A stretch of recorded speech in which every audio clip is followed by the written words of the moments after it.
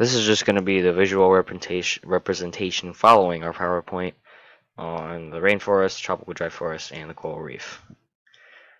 Now the rainforest looks significantly different from the tropical dry forest because obviously this one's dry, this one has more rain. It's usually located towards the equator, and is that a polar bear in the rainforest eating, what is that? I don't know. Yeah, located towards the equator, covers like 7% of the Earth's surface, and yeah, this is just some pictures of what the rainforest would look like.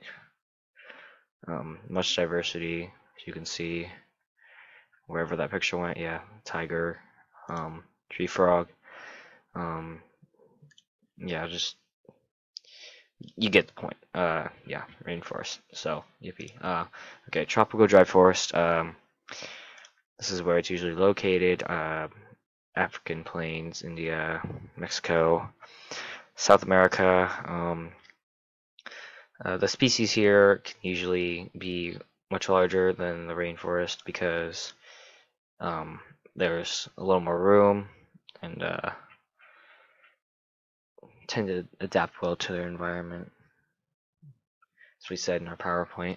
But here's some examples of the tropical dry forest. Looks a little more green compared to the rainforest. Yeah.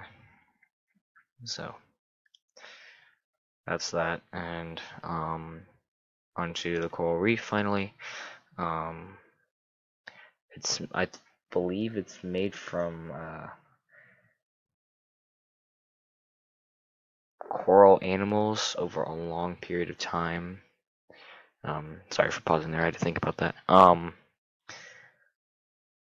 Usually in shallow areas, less than 150 feet, I'd say. Yeah, I'm just saying stuff from my PowerPoint. Sorry. Just images of what coral reef would look like. I think the most famous would be the Great Barrier Reef. It's home to many different species. Yeah, so that's about it. It's coral reef for you. Don't know what else to say. Sorry if this is boring, but if it'll get me points, then I'll go with it.